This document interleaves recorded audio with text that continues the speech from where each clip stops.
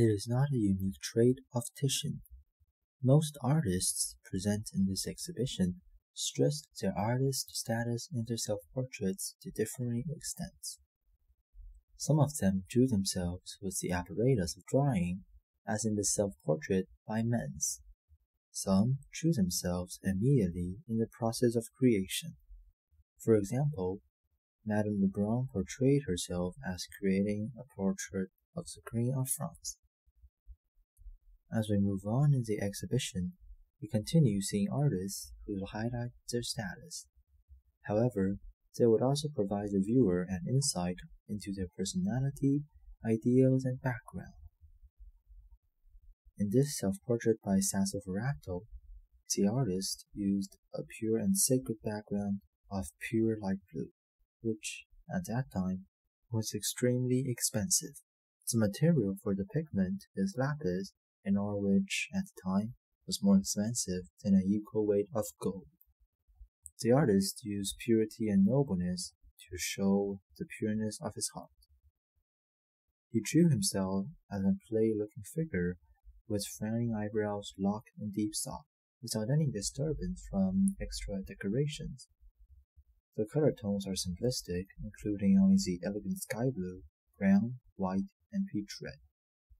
It is intriguing how a self-portrait so simplistic can represent a sophisticated personality. The clean visual effects show his idealized self, linking to the devotional and deified Catholic figures he drew in his other paintings. After the self-portrait of classical artists, styles shifted. However, the overall idea of signifying character traits and identity remained.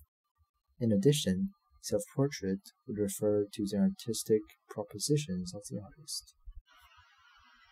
In this self-portrait of Thérèse Servoise, she expressed herself standing, looking into the distance, carrying the tools for painting. Putting aside the implications of her gestures on her personality, simply the fact that she is standing while drawing is significant. It means that the artist prefers not to draw in a studio but outside. Engaging in this type of artistic creation is a common trait of impressionistic artists. And advancing into the modern era, we can start to feel how the self-portraits of the artist are increasingly less of a photo and more like a profile picture that usually includes some signature elements of the artist. For example, in the self-portrait of Giorgio Morandi, the subdued colors and predominant light emits the same atmosphere as his still life works. When presented with this self-portrait, the viewer should instantly be able to connect to Morandi's other works. Another instance is Tai Guoqiang. As we can see, his self-portrait was not composed of paint but instead of gunpowder.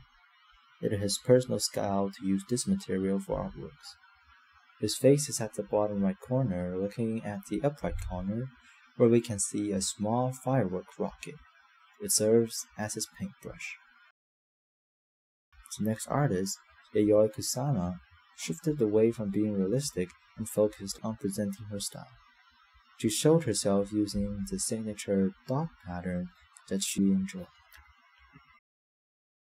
Katie LaRocca, another contemporary artist, created a unique self-portrait. It has completely abandoned the previous objective, which was to depict the artist. The piece presents her state of mind, which was being corrupted by cancer at the moment of creation. From the self-portrait of modern artists, it could be identified that self-portraits had become profile pictures. As we move on, we shall expect self-portraits to be increasingly creative as they offered us an insight to the artist's inner world.